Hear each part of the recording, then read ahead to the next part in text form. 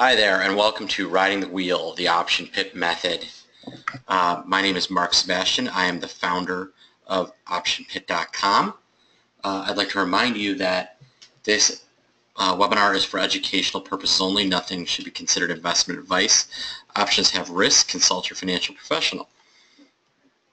So what are you going to learn? Basic structure of a covered call, structure of a cash secured put, how time premium decays, the perfect covered call, the perfect cash secured puts, the 5 secrets of a great covered call, cash secured put, and then how to trade the income wheel. Alright, what is a covered call? A covered call is a combination of a long stock position and a short call. Combination creates a position that can produce positive cash flow, increase an investor's margin error, and help the investor make sell decisions. So this is an old chart, but this is the same for every trade. All right. A covered call starts with a long stock position. In this case, I can use M for 98 bucks. 97.29 to be exact. Then, when I sell a call, I get to collect time premium. So I can sell an at-the-money call, and I collect $1.63. All right. By owning the stock and then selling a call, the combination creates a graph that looks like this. So what I want you to notice is my break-even is now 95.66. Why? Well, that's just 97.29 minus my $1.63. All right. So we collect premium on the trade, which lowers our cost basis. All right. We've limited our upside because if the stock moves above our call strike price, our stock will be called away. All right. And then our break-even is now 95.66, but the most we can make on the stock call combo is up to 99.13. All right. And that's pretty simple, right? So calculate my downside. It's literally just 97.29 minus my $1.63. 95.66. To calculate my upside, well, I'm using the 97.5 strike. What's 97.5 plus 166? Or 163, excuse me.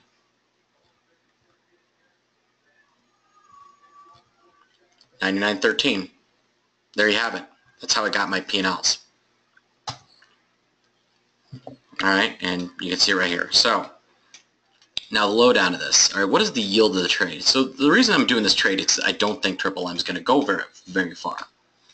All right, I don't think anything's going to happen. So my stock price is 97.29. My strike price is 97.5. My option price is $1.63. So my total return for the 1 month, all right, is going to be the strike price plus the option price minus the stock price over the stock price. All right, so if everything goes well. All right, so my total return is going to be $1.84. All right, or 1.84%. Generally, when I'm selling covered calls or I'm shorting puts, I'm looking for 1% per month. That's my target in terms of this raw yield. That doesn't mean you always get it, but I want this math to add up to at least 1%. Here's a brief example from a few years back. So you start with Apple stock. All right. It's trading $4.50.5. All right. My exit price is $4.52. Net gain is $1.50. Right. Awesome. All right. So now let's walk through these trades. Apple call, Feb 450. I collect 13.5. I pay 10.25 to get out of it. I made $3.25. All right. So if I just did the stock, I'd have made $1.50. All right. Now, my March trade. So I execute this Feb trade at the same time I'm buying the stock. That's wrong right there. So my March trade is when Feb rolls off. So I sell a March 460 call at 360, and I pay 2 cents to close. I collect $13.58. And then my March trade is an April call, the April 445. I collect $14.75. Apple rallies, so I have to pay $17.80 to get it back. So then over that period of time, my entire trade, all right, if I just bought stock, I'd have made $1.50. Return of 1.3%, not terrible. But with my call selling, I made $15.28. That's a 13.5% premium. That's not so bad. All right, that's way better.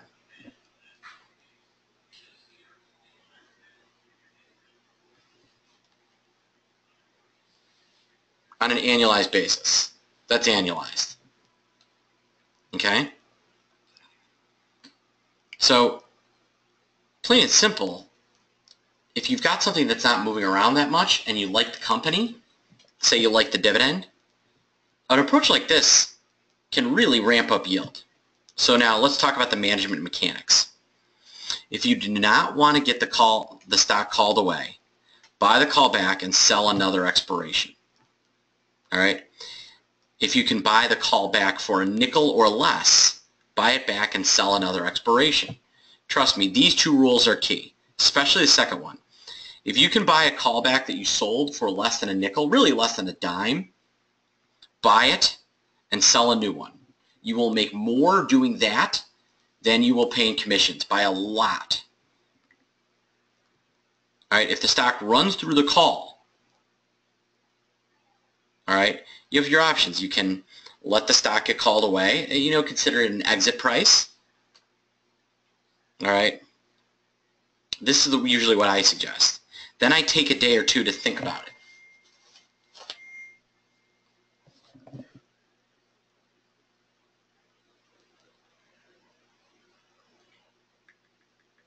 All right. Then take a day or two, and then decide to enter the trade again. What you might find is that there's other trades that are better. One common mistake people make is they think just because they made money that they did the right thing. In fact, that is the ultimate retail mistake. I see it all the time.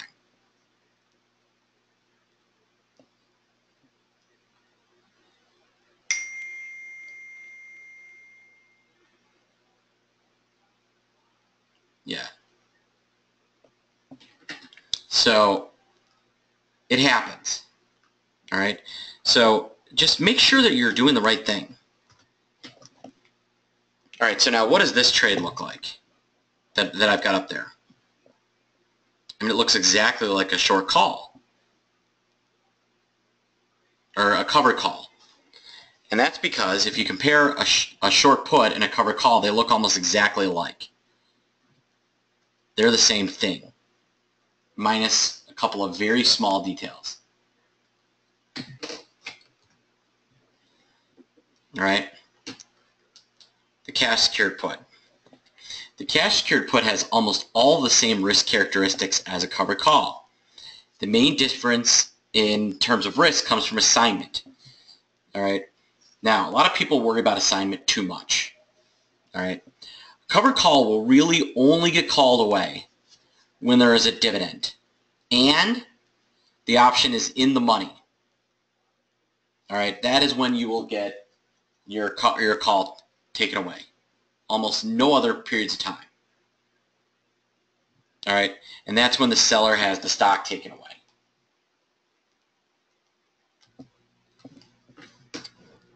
Now, a cash secured put will get put to the trader, all right? And an assignment to puts is also very rare. And a put will get put to you when it's deeply in the money, all right? Or an option becomes extremely in the money prior to expiration, all right? And that's when the seller has the stock given to them. So that's the difference. One, difference assignment, and two, When you get assigned on a call, you lose your stock. When you get assigned on a put, you get stock. Now the lowdown. All right, here's the lowdown.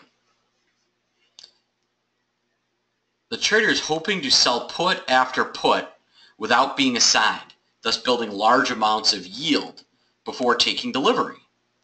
All right. In those triple M puts, I was selling an option with 11 days to expire and collecting 46 cents. If I never put to and collect 46 bucks every day, every 11 days for a year, all right, not bad. I make $15.26. That's about a 10% yield. It's not terrible.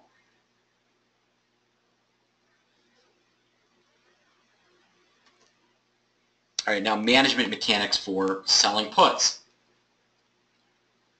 The major difference in mechanics is that a cash secured put should be sold slightly out of the money instead of slightly slightly out of the money below where the underlying is trading, whereas a call is slightly out of the money above where the underlying is trading.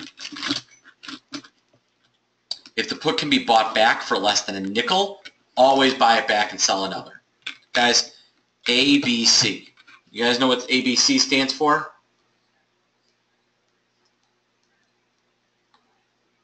What does ABC stands for?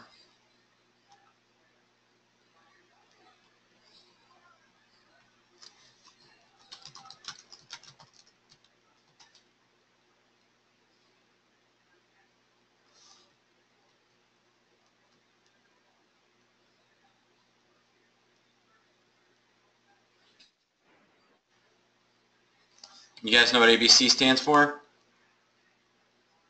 I'll show you.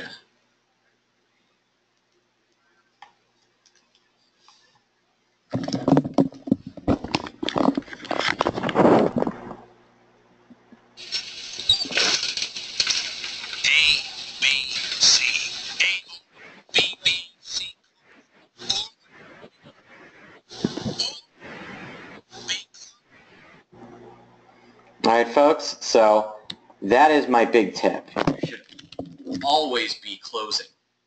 Always be closing. And so a trade's not really a win until you're able to close it. And if you want to avoid big catastrophes, which is another good one, you need to be doing ABC. There's nothing worse than not closing a trade for a nickel and then it ending up burning you. On top of that, and I'm not going to discuss this in this webinar, but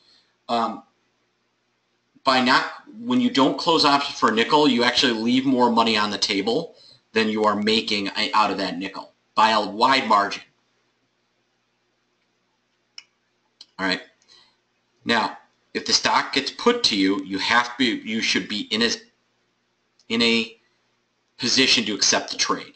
All right. You don't sell puts unless you want the stock. And then be prepared for the wheel. And I'm going to discuss this. Duration. All right. When do you sell cover calls? You can do weeklies, you can do monthlies. All right. At 30 days to expiration, at the money options see a dramatic increase in time decay. Early sales decay slowly. All right. In the final week, the call still has a huge portion decay to lose. Right? New traders need to think hard about the duration of the call they sell or put they sell. As they become better traders, they may want to adjust the duration of the trade. All right, and so what do I mean by that? Well, you can see this is a chart of time decay. At 30 days to expiration, and at the money option is seeing an increase in decay. At 8 days, the decay is just huge. All right, so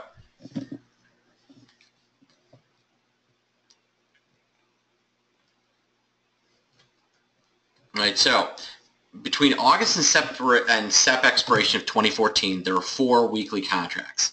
Facebook is trading a little over $73. Don't you wish you bought it then? Would I rather have sold the AUG SEP weekly 74 call 4 times or the SEP 5 calls once? Well, let's take a look. All right, so if I sell the Feb 6 calls right here, so Facebook's trading 76 bucks. I can collect $1.10 here. Similar one, not the exact same ones, but so I can collect $1.10 on these Feb calls. All right. Now, if I get that 4 times, I make $4.40. Or I can sell the longer term Febs and get $2.35. So what's the better trade? Would I rather get $4.40 or $2.35? The answer is it depends. That's not as cut and dry as you think. Duration psychology. So you need to, here's why. You need to know how good your skills are.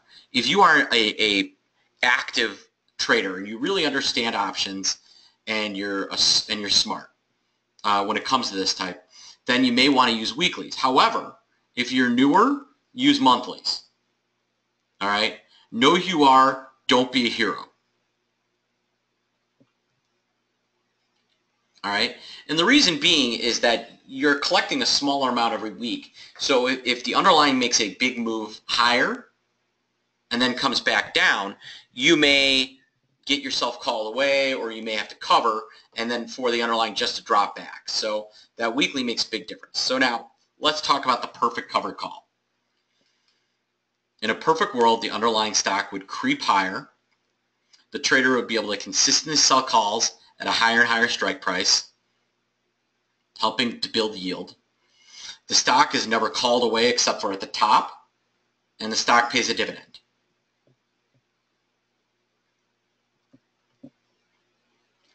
The perfect cash secured put. All right, in a perfect world, the underlying stock would creep lower every month but would not tank.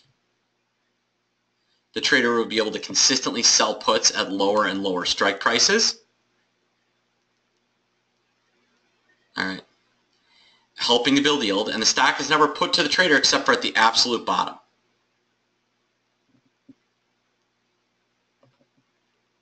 Now, how to sell puts and calls. All right, there's some smart things that can be done to manage the sale of puts and calls.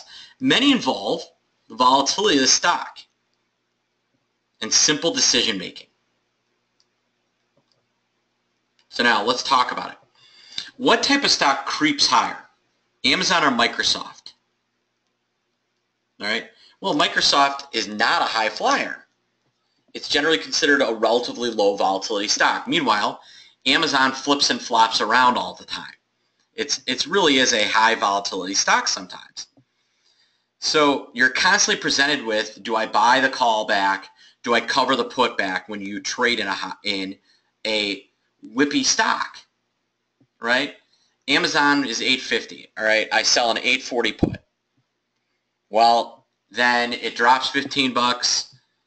Do I cover? Well, the next day it rallies 10 bucks. Those are the things you don't want to deal with when you're selling puts and calls.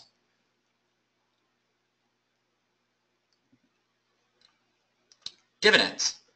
Stocks that pay dividends typically will have lower movement. Also, they'll have a nice dividend yield that, combined with the yield from selling covered calls and puts, can produce a nice income stream. Dividends also soften the blow of being put to. And stocks that have dividends tend to increase. That dividend will creep higher.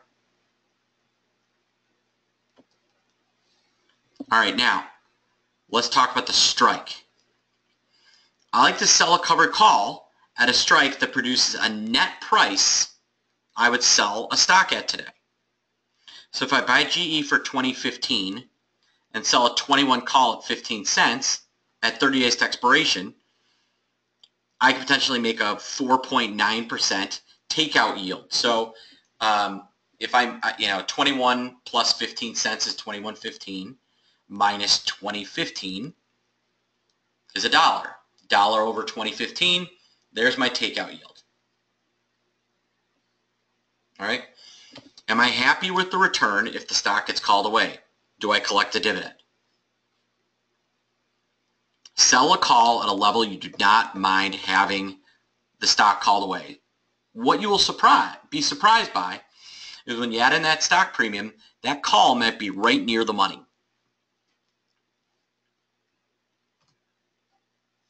All right. I like to sell a cash secured put that where I'd like to own the stock. So if I sell a GE put trading 26 and a half, all right, at a quarter, and I have the stock put to me, I'm buying GE for, maybe a 3% discount. Do I want to own it there? All right, we can look at an example from today on both examples. We'll do something I don't own, have positions in. So let's do Intel. All right, pays a dividend, right? Generally low volatility stock.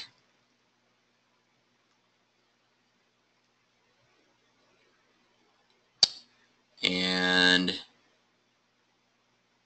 not getting quote data right now. Let me see what we got here. Can I find one that is? Gotta wait for those option prices to come in. All right, well, we'll come back and look at this in a minute. We'll switch back to Intel.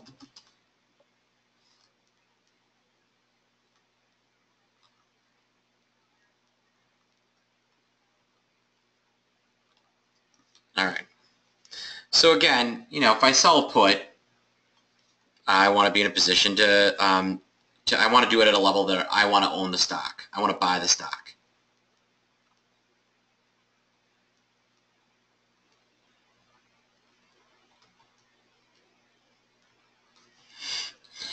All right, so now let's talk about the 5 secrets, all right, of covered calls and cash secured puts. Now, by the way, anybody out there that says I have a secret to awesome trading, all right, let me tell you something. If I had a secret to make a lot of money, now, if I had a secret to make a ton of money, all right, do you think I'd be sitting here telling you about it, or do you think I'd just be trading it myself? What do you think, guys?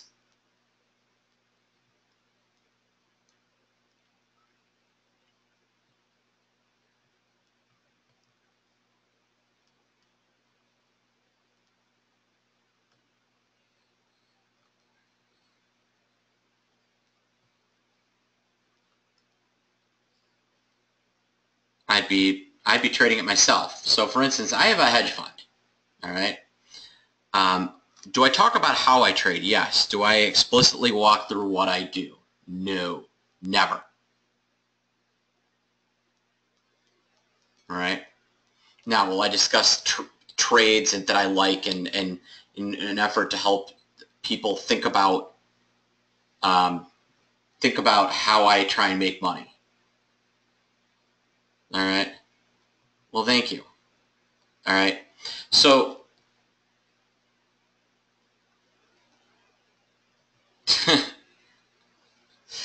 yeah, no, I know. But there are no secrets. All right, now, there are ways to, I can teach you to make money, but there's not a secret to that. There's a methodology, and there's a mindset and a risk control and a certain amount of work. Just like I can teach somebody how to program or how to code, but there's nothing easy about it. And we're going to talk about that. All right. So, all right, so let's start. All right, secret 1, only trade in stocks you are confident won't go down. Now, notice I didn't say stocks that will go up. There's a big difference. All right, there's a big difference between stocks that don't drop versus stocks that rally. Stocks that rally tend to also drop. Stocks that don't drop also tend not to move higher too quickly. All right, which is perfect for covered calls and cash secured puts. Secret 2, find stocks that are lower volatility. Stocks that have a lower volatility will pay a smaller premium, but are likely not to fall below your break-even point. All right. If it does, it will only do so by a small enough margin that another sale may extend the break-even enough that you're not underwater anymore. Now, obviously, those can change. IBM, for one, took out a lot of people for a long time. You have to be careful about what you're doing. All right. Secret 3, buy stocks with a nice dividend stream. Stocks that have consistently seen an increase in their dividends, have lower volatilities, tend to not drop, tend to slowly rally, tend to be great for cash secured puts and covered calls. Secret 4, only trade in stocks that you want to own and have knowledge of. All right. Even if it looks like a good candidate, if you know nothing about the healthcare industry, don't trade in UNH or Cardinal Health. All right. And then don't trade cruddy, crappy stocks like Groupon.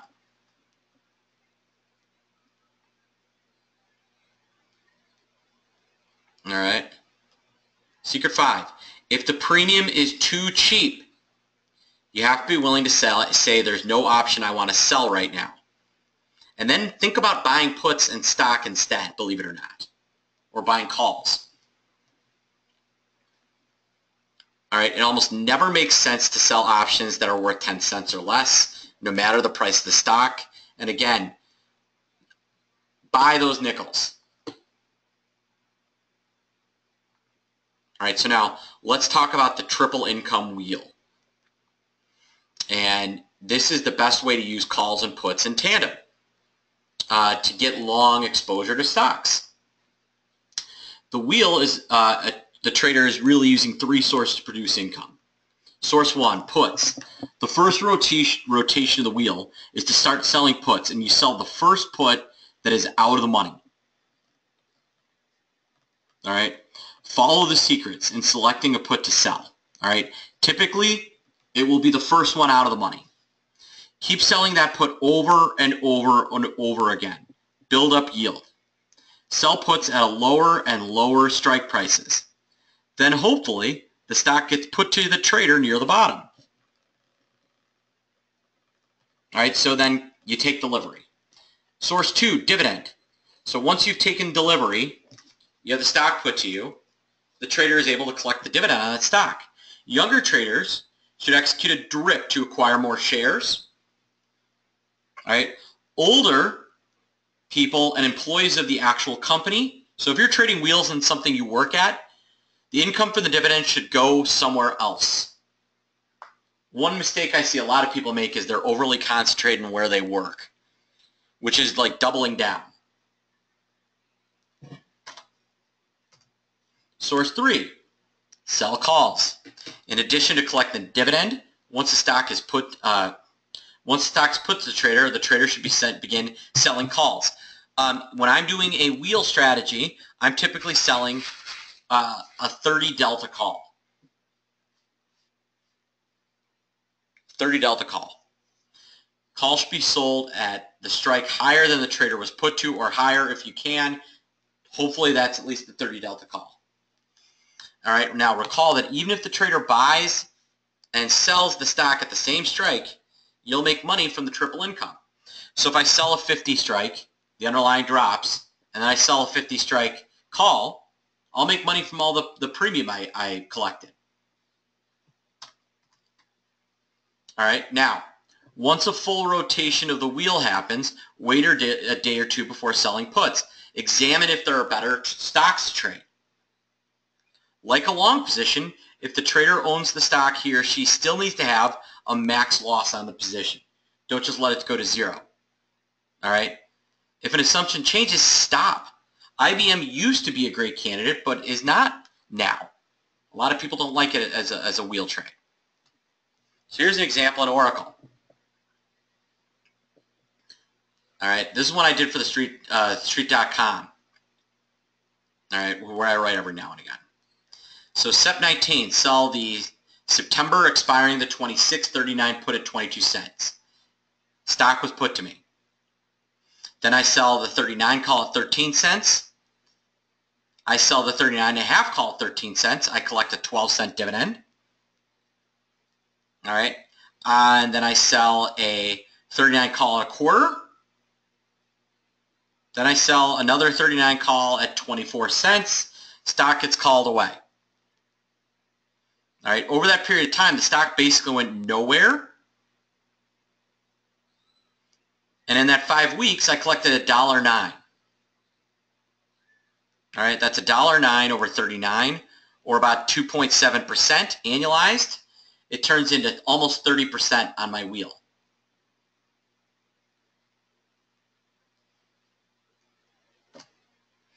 So in summary, high flyers are for premiums, aren't for premium sales. Turtle stocks are great for covered calls and puts. Learn the secrets, trade the wheel. Speaking of the wheel, we are launching a brand new product here at Option Pit. All right, and it's going to be our weekly wheel course. All right, and here's what you're going to get. All right, every week I'm going to start a wheel. All right. All right. On top of that, every week I'm going to put out something educational. All right. You'll get access to a webinar, kind of a members-only webinar once a month. We're going to have some other education that we're going to open up to you that's going to be free. And you get access to me and Andrew. You can ask us questions. All right. This is going to be for the first 200 people that take this offer. This is a brand new product. We're going to do our first trade probably tomorrow, maybe Friday, maybe Monday. And you get to try it for $7. After that, it's $47 a month. You can cancel after the trial. Go to optionpit.com or go to well, here it is right here. Here's the lead page. All right. Here's where you guys can try it out. All right, now, any questions? What do you do if the stock goes down below the price you bought? Do you still sell covered calls? We do have a repair strategy that we'll do. And so, all right, so I'm long a stock and I'm underwater. The trial period is for a month. All right, so let me show you the repair strategy. So here I am, I've got long stock.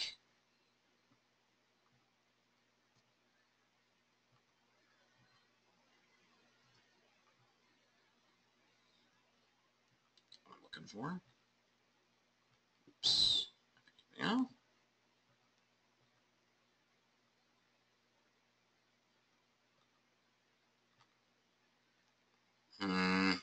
All right, well, it's acting a little funky. All right, so here's how I will repair one.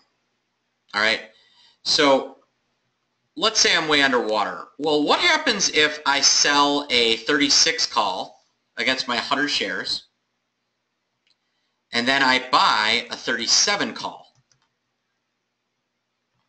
What do I create?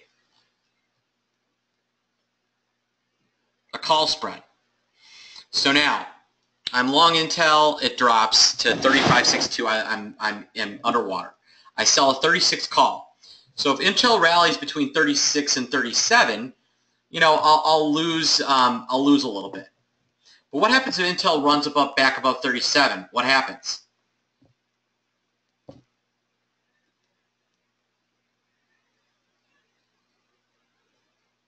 I get the stock back. So that's the repair strategy I'll use. I'll start selling, if something's really below water, I'll start selling call spreads instead of just calls. All right, any other questions? You're welcome. All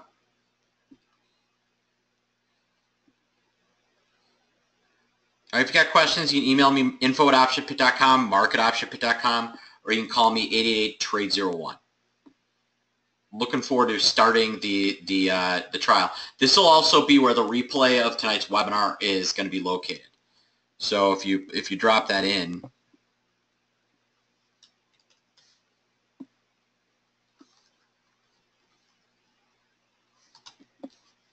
I have an older version of this webinar up there, but I'll have something up there. I'll have this one up there tomorrow. All right.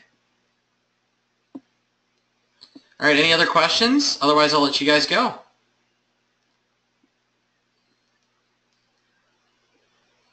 All right, guys, looking forward to working with you, and hopefully you check out the trial. Have a good night.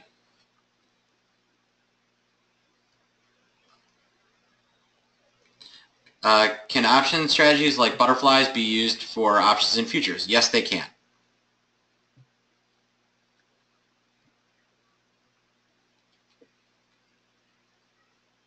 All right, have a good night.